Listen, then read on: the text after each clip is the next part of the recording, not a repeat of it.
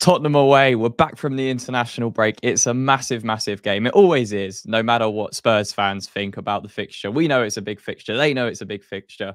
Let's stop beating around the bush and get down into this preview. Spurs away. We need to get the momentum back. Obviously, Spurs had that minor capitulation against Brighton before the international break after being 2-0 up at halftime, lost 3-2.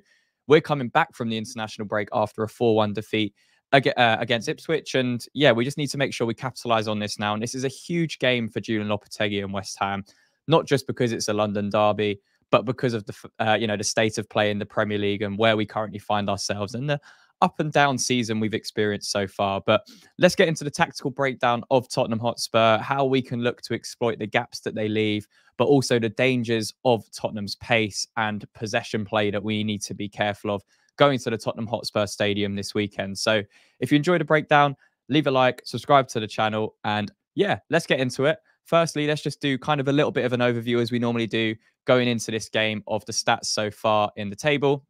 Tottenham currently 2 points more than us on 10 points compared to our 8. They've scored 4 more goals than us with 14 compared to our 10. They've conceded just 8 goals from 7 games. We've conceded 11. And you can see there in the position, they are currently 9th and we are a few places below in 12th.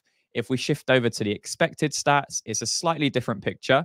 Tottenham should have 13.25 points. We should have 8.43. So yeah, you can see the differences there.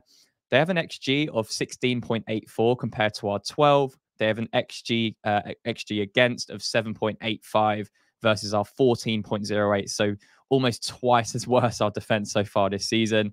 And you can see there the big discrepancy in the expected position. So Tottenham, hypothetically, should be sitting in 3rd place right now, whereas we're kind of on par. We're 12th, but we should be 13th. So that's kind of just the overview.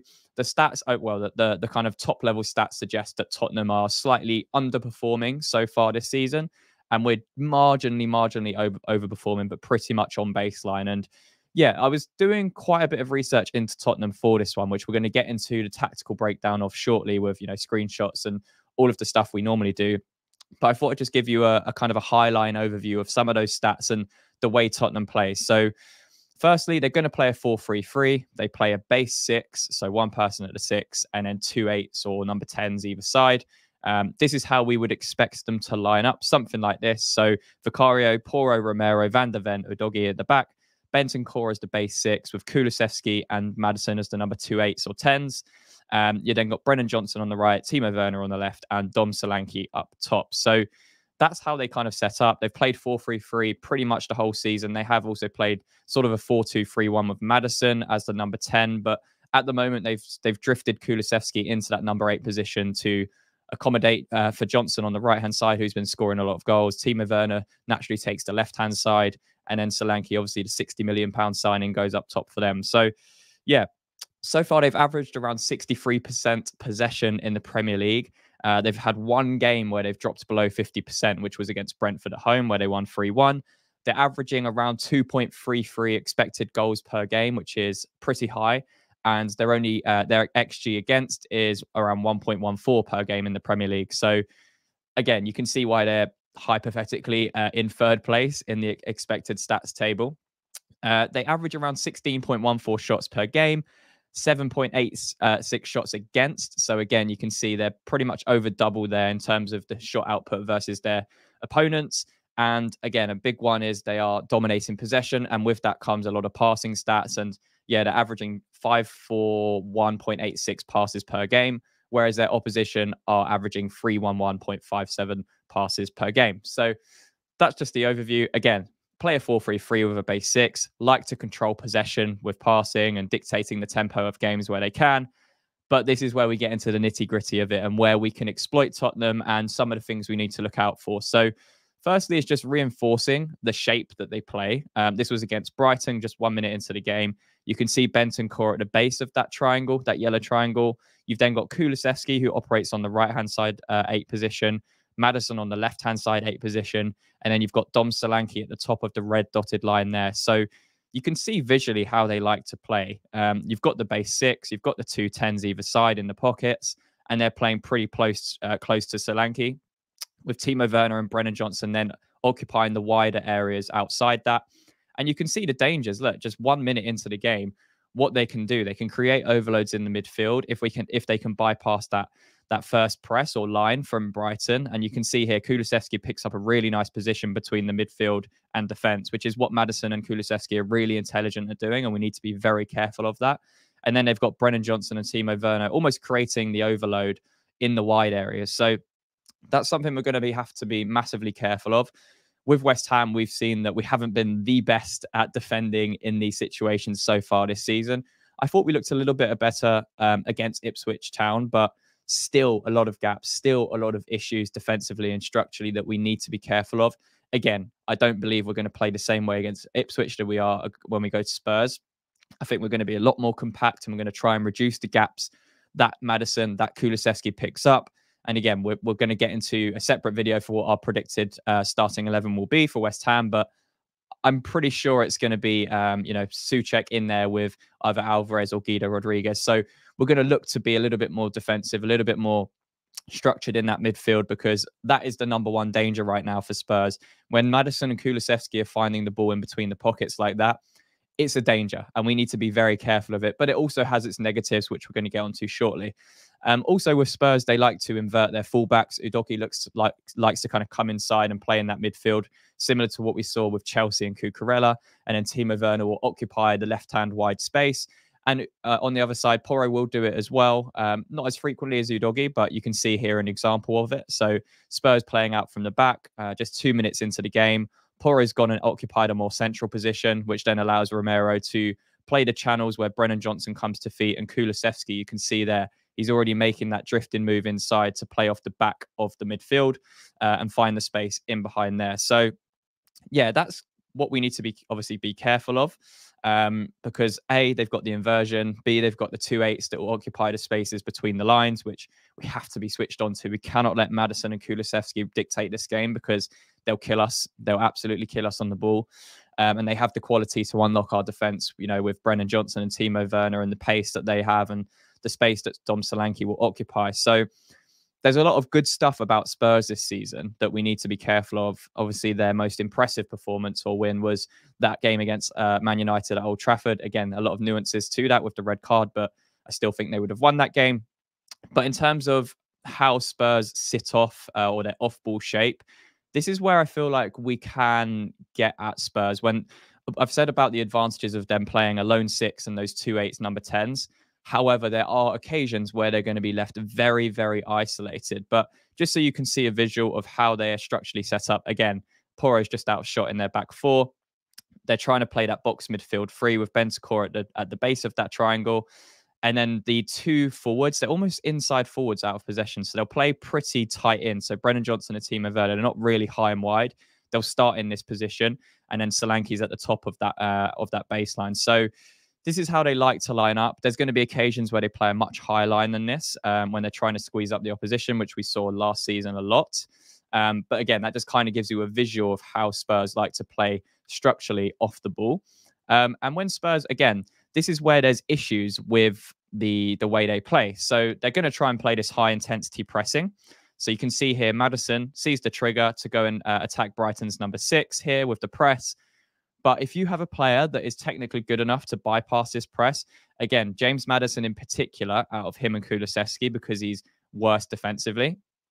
If you can get past that gap, look at the space that you have in transition.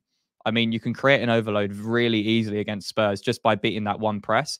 Maddison went in, he got turned by the number 6 Brighton player, and then Brighton go and create an overload on the right-hand side. So you can see that there are flaws to how Spurs play, which is probably what led to their demise in the second half against Brighton. They were trying to continuously play this way.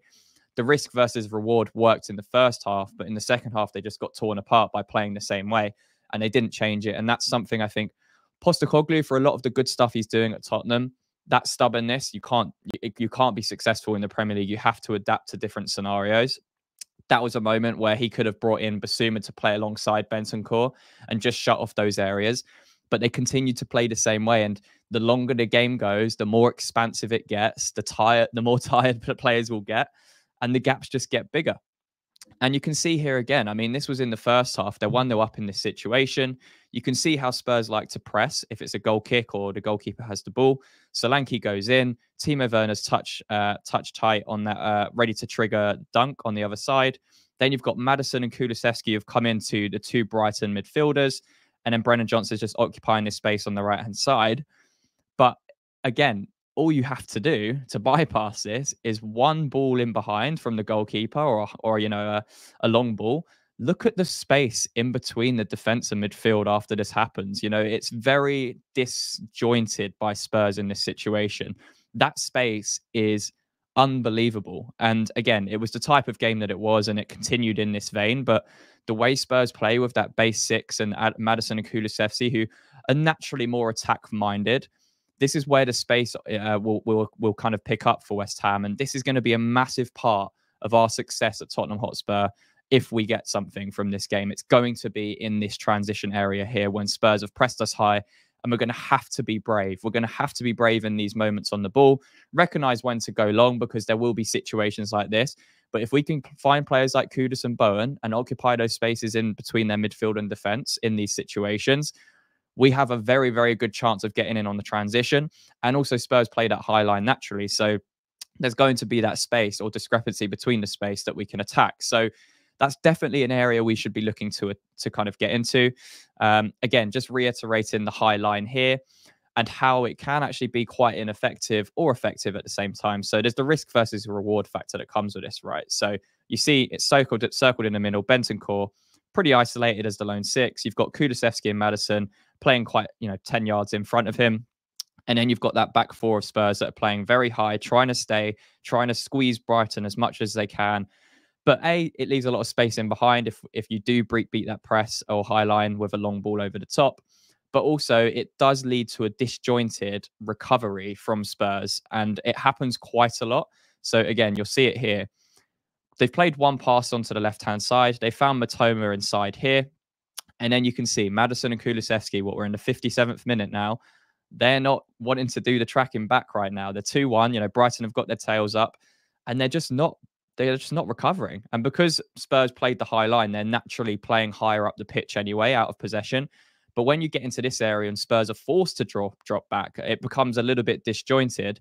And then it starts to open those spaces up for you to kind of play through. And Brighton actually scored from that high line press initially from Spurs. So again, you can see that there's positives to both of what Ange Postecoglou is trying to do at Tottenham, but there's also negatives. And that's what we have to capitalize on at the weekend against Spurs, because defensively, I feel like, again, they've only conceded, 8 goals this season, but it could have been more. It could have been more. And I just think we have the players, if we set up correctly and we're structurally very, very tight in the midfield spaces, and we stop Maddison and Kulusevski getting on the ball constantly, I just believe we have the quality to go to Spurs and hurt them, especially in these transition periods. So one thing we also need to be careful of on our side is Spurs' pace and how much they can hurt you as well. And when they're fluid and when they're playing, it's very difficult to disrupt that. And you can see here, as soon as I think this was Tottenham's first goal against Brighton at the weekend, the ball goes in, they turn it over quite high up the pitch, the ball gets fired into Solanke, and the two wide players in Timo Werner and Brennan Johnson, they're automatically triggered to just make that run in behind, between fullback and centre back where possible, or outside of fullback. Brennan Johnson, who's been in fantastic form since he's experienced quite a lot of criticism from the Spurs fan base, he's scoring goals, and he's a goal scorer, and he's someone that is more of a forward than a creative wide player. Same with Timo Werner, not a creative player, but he's more of I would argue he's a striker playing out on the left-hand side. And you could even say the same for Brennan Johnson. So naturally, these players, their instinct is to run in behind when they smell danger like this. And again, this has been coached into them to make that darting run as soon as Solanke receives the ball, to give the Brighton defence something to think about. This is where Wan-Bissaka and Emerson are going to have to be switched on at the weekend. And we've seen that they both have a tendency to switch off.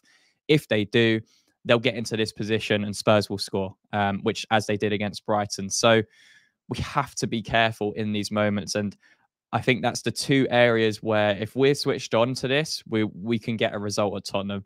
Number one, stopping Maddison and Kulusevski playing in between the lines. So the midfield three of West Ham are going to have to be switched on defensively and alert to those situations and stop Maddison and Kulusevski picking up the ball as frequently as possible. Again, there's going to be occasions where they do that because they're very intelligent and quality players, but we have to shut off that space as best we can when we're out of possession, and we can't leave ourselves isolated like we have done in a few games this season, as have Spurs done in a few games this season.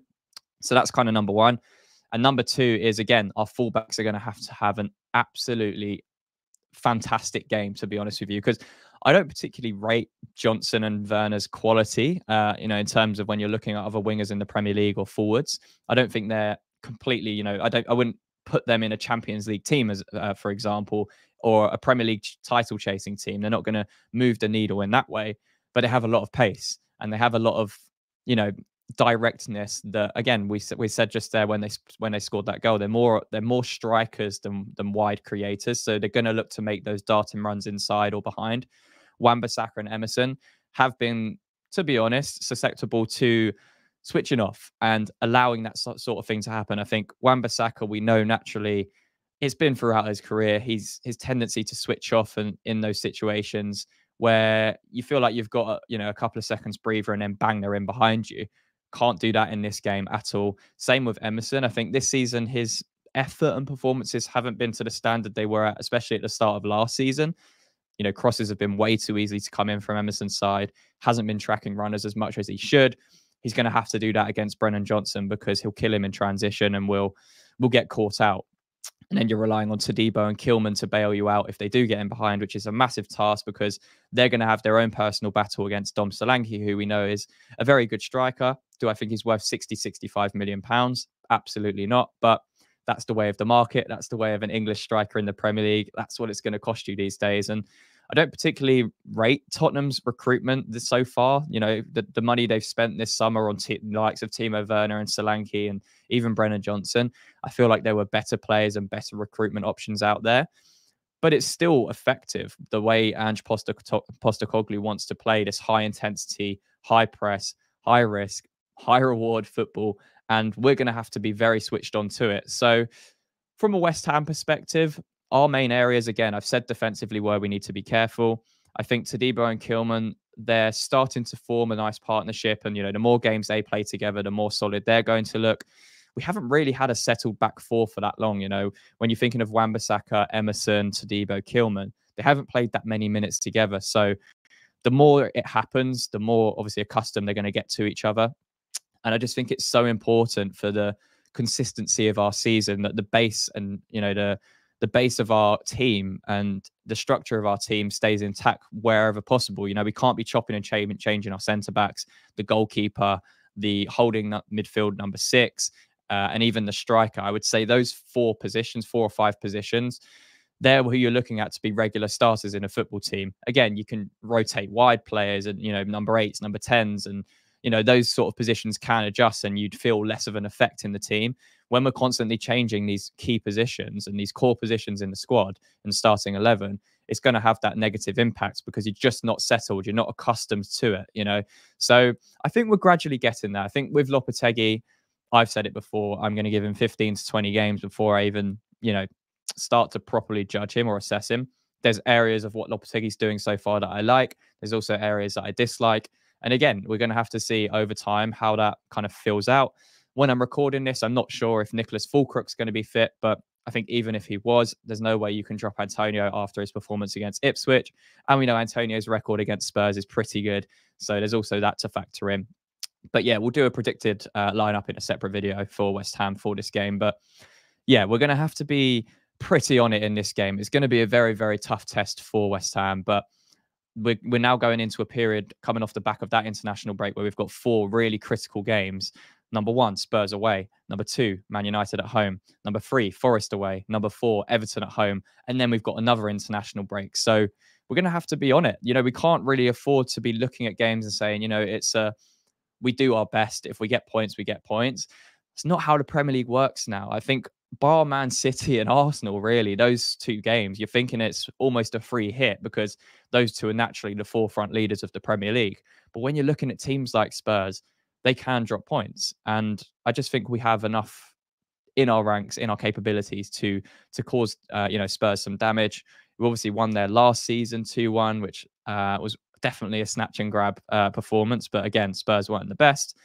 And I just think with Kudus and Bowen, and if Antonio's playing like he did against Ipswich, we have enough to disrupt that Spurs back line, especially in transitions. And Bentancur at the base six, he's a good player, but there's vulnerabilities there. And because Maddison and Kulusevski, as I mentioned, they're more attack-minded players, that's where we get at Spurs. Those spaces in between the midfield and defence, when we beat that press or when we transition of a turnover in our third of the pitch, that's when Kudus and Bowen are going to have to be electric, and we're going to have to take our chances because, as we saw with the stats at the start, Spurs, average 16 shots per game, only concede 7.